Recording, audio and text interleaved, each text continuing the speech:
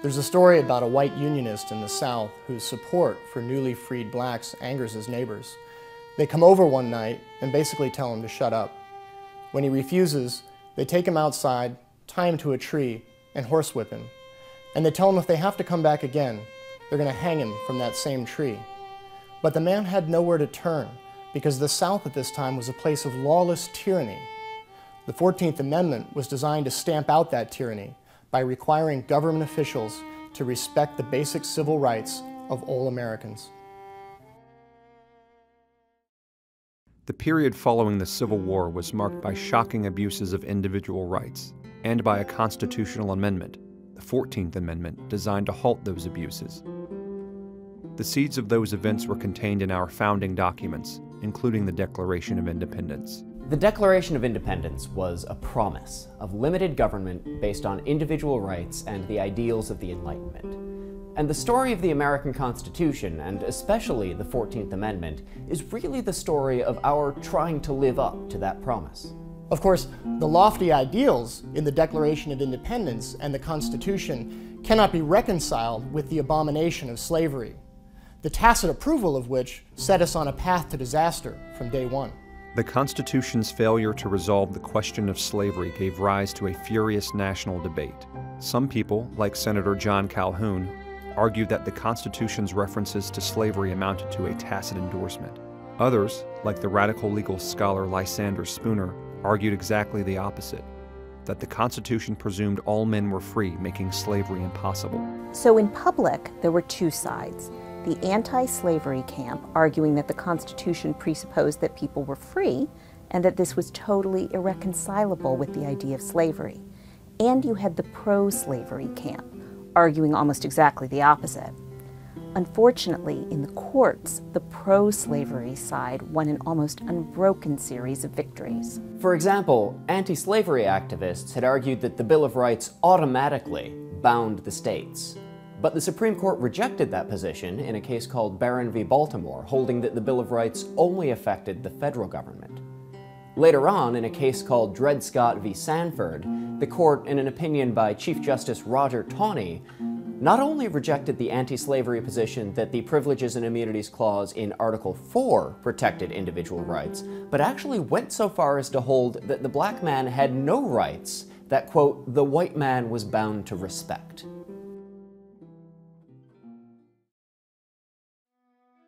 Over the course of the debates about slavery in America, what you really see is a movement that started out as an anti-slavery movement really changed into a movement much more radical and much more broadly devoted to the protection of natural rights, ranging from free speech to the right to control one's own labor. Part of that is due to the influence of intellectuals like Lysander Spooner or Joel Tiffany, but part of that is just a reaction to the horrible abuses of natural rights that abolitionists saw in the pre-war South and immediately after the Civil War. In the aftermath of the Civil War, newly freed blacks were systematically terrorized, disarmed, and even lynched for asserting their right to equality and individual liberty. The stories of violence perpetrated against newly freed blacks are truly horrifying. For example, Robert Church, a black entrepreneur in Memphis, Tennessee, actually one of the first major black entrepreneurs anywhere in the Reconstruction South, owned a saloon and several other businesses around Memphis. He was wildly successful, he was beloved by the community, and in 1866, an angry mob of white people, largely led by members of the local police force, broke into his saloon, dragged him into the street, shot him, and left him for dead, all because he was in a business they thought a black man shouldn't be in. By the time Congress convened in 1866, anti-slavery Republicans dominated both houses. Led by men like John Bingham in the House, along with Senators Charles Sumner and Jacob Howard, radical Republicans enjoyed complete control of Congress. They have the power to amend the Constitution, and they are determined to use it. They were faced with an unending series of abuses in the Reconstruction South. State and local governments had responded to the new 13th Amendment ban on slavery by trying to deprive newly freed slaves and their white supporters of any meaningful freedom, especially economic freedom. Economic liberty, the right to pursue a livelihood of your own choosing and to keep the money you earn, was the opposite of slavery and the real opportunity for freed slaves to lead a free life. The pro-slavery forces knew this. So in the South, freed slaves weren't just banned from pursuing particular occupations, but in some places it was actually illegal for black people to leave their employer's property without written permission. In others, breaking a labor contract was punished by whipping. The 14th Amendment was supposed to stop rights violations like these. One of the rights most frequently mentioned in connection with the 14th Amendment was the right to keep and bear arms. Congress was well aware of the fact that newly freed blacks and white Union soldiers were being systematically disarmed throughout the South in order to subjugate and terrorize them. For example, Congress heard testimony about a town in Kentucky where the town marshal was, quote, very prompt to take arms away from all of the returning black soldiers and to shoot them whenever the opportunity arose. The 14th Amendment was proposed in response to this wholesale violation of civil rights, as embodied, for example, in the notorious Black Codes. The architect of the 14th Amendment, John Bingham, was a learned and well-respected lawyer from Ohio. Bingham actually appears to have been one of the few members of Congress who understood that by virtue of the Supreme Court's decision in Barron v. Baltimore, the Bill of Rights did not apply directly against the states. In fact, Bingham had to bring a copy of Barron onto the floor of the House to prove that the Bill of Rights had no effect against the states. John Bingham believed there was a hole in the original Constitution, which was that it didn't give the federal government the power to protect individual rights from interference by the states. The 14th Amendment was Bingham's effort to fix that. The 14th Amendment protects three distinct interests: due process, equal protection, and the privileges or immunities, meaning rights, of United States citizens. Of those three, privileges or immunities are by far the most important because that clause protects individual rights from government infringement.